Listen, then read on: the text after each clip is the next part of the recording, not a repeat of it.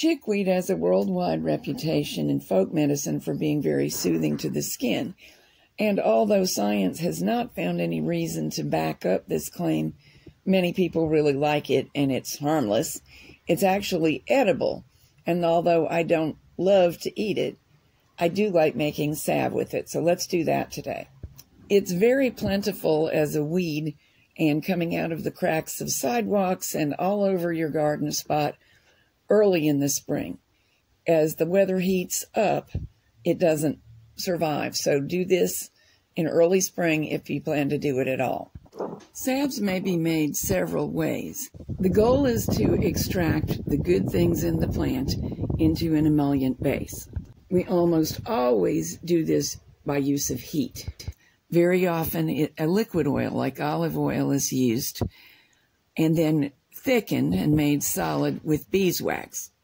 Another approach is to use something like lard or petroleum jelly that is solid at room temperature and extract into that.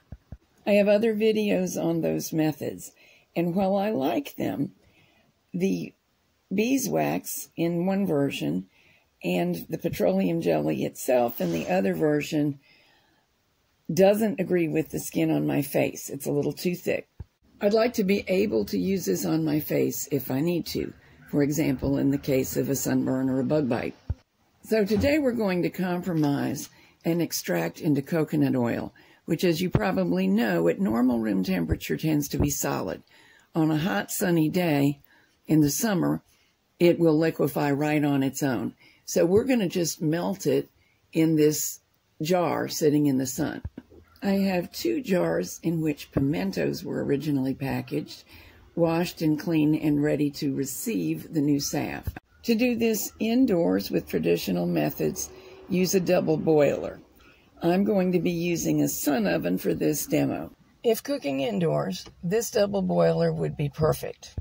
Water goes in the bottom pan. Herbs and oil go in the top pan. The clear lid will allow us to keep an eye on the progress of the ointment. On a gas or electric burner, using a double boiler controls the amount of heat that actually comes in contact with the oil, making it much, much less likely for you to have a dangerous overheating incident.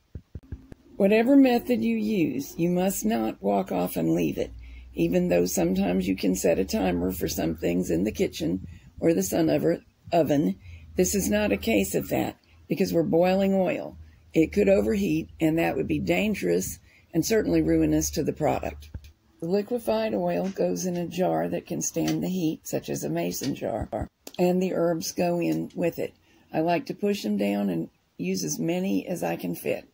Put a lid on it. For the sun oven, a clear one is good.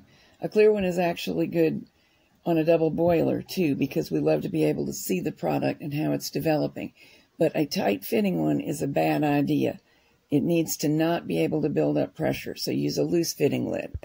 The exact length of time will depend on the temperature that your unit, whatever you're heating with, achieves, and also on the nature of the plant material itself.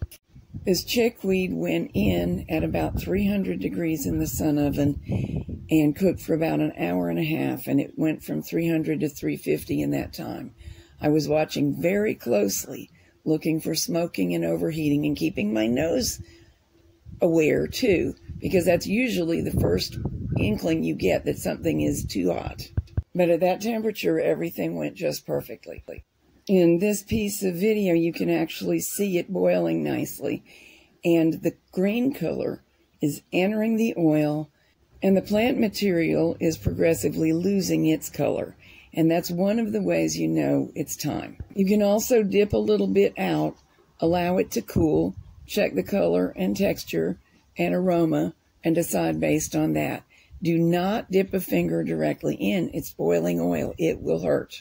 If it does start to overheat, turn the heat way down if you're on an indoor range. If you're on a sun oven, vent it or even open it all the way. Here I've opened the oven and let it sit a few minutes with the reflectors still up, but no cover on it, because I want this jar to cool down enough to handle it safely. Even with gloves on, it's awfully hot right now. Towards the end of that time period, the lid comes off the jar for a little bit more cooling. The oil is still so hot, it won't be difficult to pour. When you can safely carry it over to the table, protect the table with something and your hands, and pour the oil through a sieve into the jars. Of course, these should be heat-tolerant jars.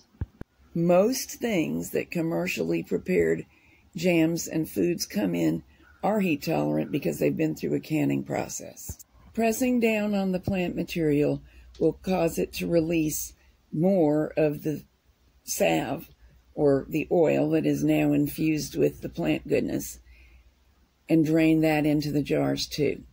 It can be a little bit hard to predict exactly how much you'll get. You never get the total amount of the oil you put in because some always sticks, but you can get close.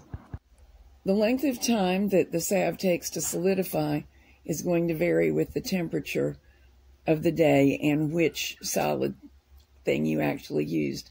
This coconut oil is going to take quite a while because it's a warm day. It's down to about body temperature now, so I can safely cover it and not get too much condensation, and then it'll be solid in another hour or two.